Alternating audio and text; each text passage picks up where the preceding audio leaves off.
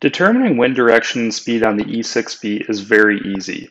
All you need is your true course, true heading, true airspeed, and ground speed. Now, these questions aren't just for people who do CA. They're also for pilots who may be taking the commercial pilot written. So now we need to determine the wind direction and speed based on the given. We have a true course of 350 degrees, a true heading of 358 degrees, a true airspeed of 95 knots, and a ground speed of 87 knots. So we need to take all of this and put it together in our E6B.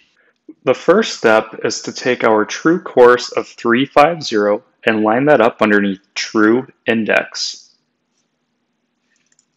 The second is to slide the back card so that way the wind grommet has a ground speed of 87 knots. That's the little circle above 87 knots. The third step is to take our true heading of 358.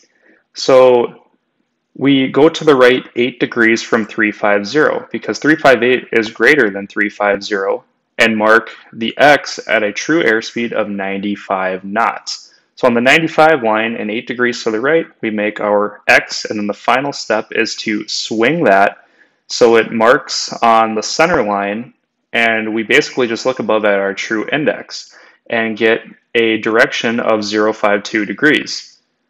And if we wanted to find out the speed, we move our grommet, the grommet, the circle up to 100, and then look above that. So that's 15 above 100.